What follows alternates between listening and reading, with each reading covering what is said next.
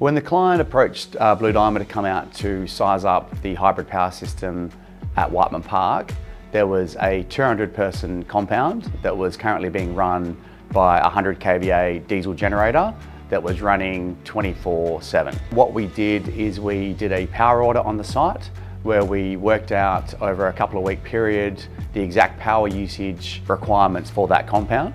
We straight away worked out that the 100 kVA generator was oversized, and we reduced the 100 kVA requirement down to a 50 kVA requirement, which gave the client a very early win on the diesel burn saving just on the smaller generator. We then proceeded to size up one of our Blue Diamond hybrid power systems, and the hybrid power systems consists of a solar system, which is our 5B Mavericks, which can be rolled out in say 3 to 4 hours, and also our BESS units, our Power 2 BESS units, which are construction ready batteries in 45 kVA, 90 kVA and 250 kVA equivalents.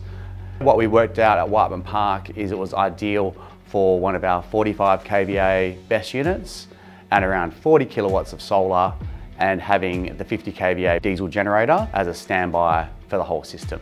The performance of the system to date has been fantastic, where some days we're finding that there is absolutely no diesel being run on the site at all, meaning 100% push through on the renewables, being the solar and the battery. And then worst case, you may see the generator come on for 1 to 2 hours a day, just to top up over that night period, which is basically well above what the client and Blue Diamond was expecting for the site, which is a fantastic result.